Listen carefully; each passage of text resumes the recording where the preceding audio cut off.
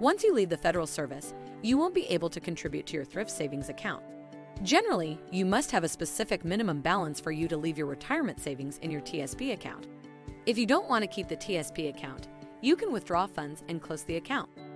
If you want to close your thrift savings plan account, you must first submit a withdrawal request by logging into your TSP account or by calling TSP via Thrift line at 1-8009-683778.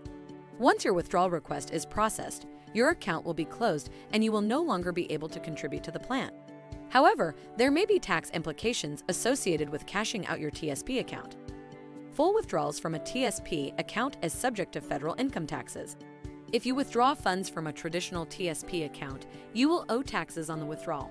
However, withdrawals from a Roth IRA contributions are not taxed, but investment earnings may be taxed and you make a withdrawal before age 59 and a half. Additionally, you may pay state income taxes on TSP withdrawals. Subscribe to Beagle for more informative videos like this.